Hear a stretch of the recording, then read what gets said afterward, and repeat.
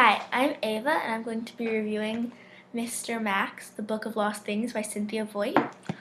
I want to start off by saying that this book is really well written. The author explained things in such detail.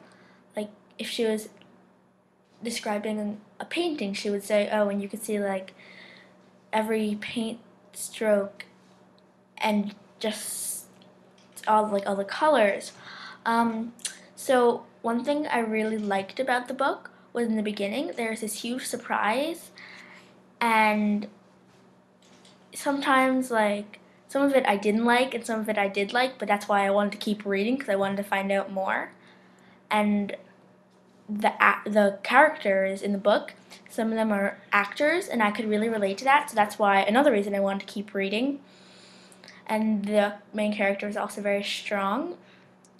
Um, I haven't finished the book yet, but I'm really excited to finish it because, like I said before, the book is really pulls you in and you just want to keep reading more. Um, so, thanks for watching. Bye.